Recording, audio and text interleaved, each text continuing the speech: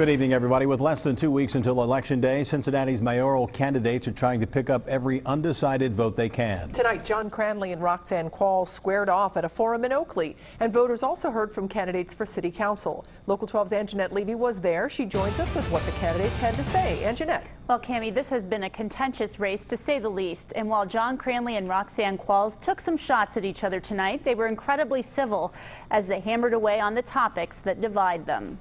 A standing room only crowd filled Crossroads Church as 20 of the 21 candidates for City Council talked about their vision for the city. Undecided voters from the east side came to hear about issues that affect neighborhoods, including Oakley, Madisonville, and Mt Lookout.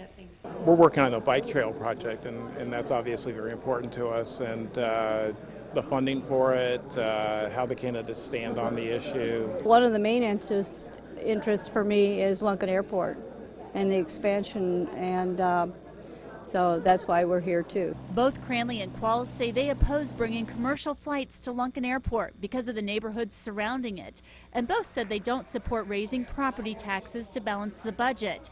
The two contentious issues upon which the two disagree: the streetcar and privatizing parking. It's a choice between a candidate who has spent her entire life proving doubters about the city wrong, and another candidate who has chosen actually to become the voice of the doubters. I don't doubt the city's future. My 4-year-old son is the city's future. I believe in the city. That's why I'm running for mayor, because I want the city to be better than it already is. And the candidates have 13 days left to campaign. In the mayor's race, some people we spoke to tonight believe it will be a very close race. Cammie? We'll see. Thanks, Angenette. Community councils in Hyde Park, Oakley, Mt Lookout, and Madisonville hosted tonight's forum.